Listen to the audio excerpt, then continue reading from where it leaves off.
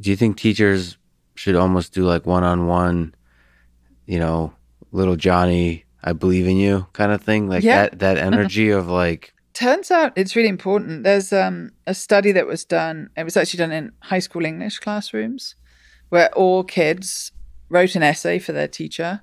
And this was done as an experiment. Half of the kids got feedback from their teacher, diagnostic feedback, which is great. But for half of the kids, it said an extra sentence at the bottom that the researchers had put on. mm-hmm. And the kids who read that extra sentence did significantly better in English a whole year later. The only change was this one sentence. What did the sentence say? So what did the sentence say? The sentence said, I'm giving you this feedback because I believe in you. And the kids who read that did better a year later. Yeah. So when I share this with teachers, I say, I'm not suggesting you put on the bottom of all kids' work. I'm giving you this feedback because I believe in you. One of the teachers said to me, we don't put it on a stamp. I said, no, don't put it on a stamp.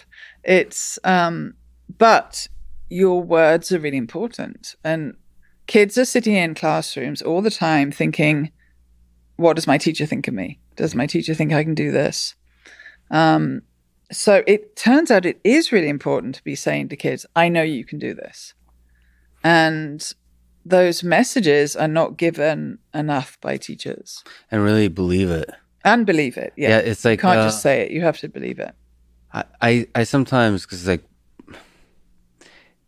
it's such a funny dance because I'm such a perfectionist. I'm extremely self-critical. And when I have students come up to me, and it's clear to me that they're not even close to good. And it's tempting for me to be like, to sort of give up on them mentally. Mm-hmm.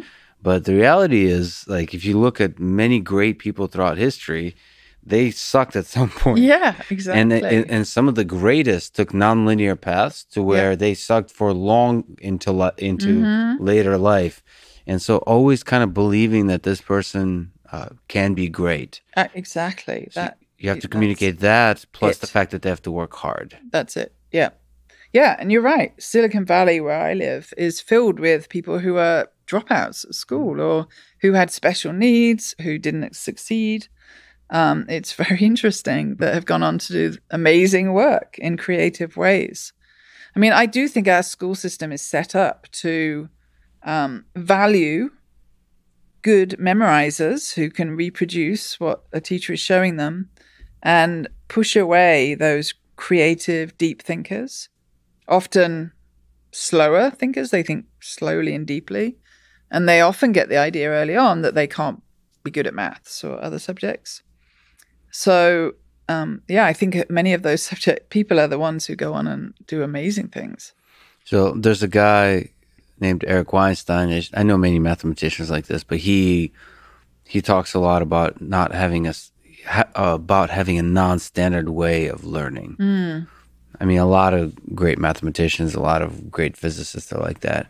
And he felt like he became quickly, he got his PhD at Harvard, became quickly an outcast of the system. Like the education, especially early education system, didn't help him. Is there ways for an education system to support people like that? Is it this kind of multidimensional learning that you're mentioning? Absolutely. I mean, I think our education system still uses an approach that was in classrooms hundreds of years ago. The textbooks have a lot to answer for in producing this very uninspiring mathematics. But yeah, if you open up the subject and have people see and solve it in different ways and value those different ways. Somebody I appreciated a lot is a mathematician called Mariam Mirzakhani. I don't know if you've heard of her. She won the Fields Medal. She was from Iran. First woman in the world to win the Fields Medal in mathematics. She died when she was 40. She was at Stanford. But her work was entirely visual.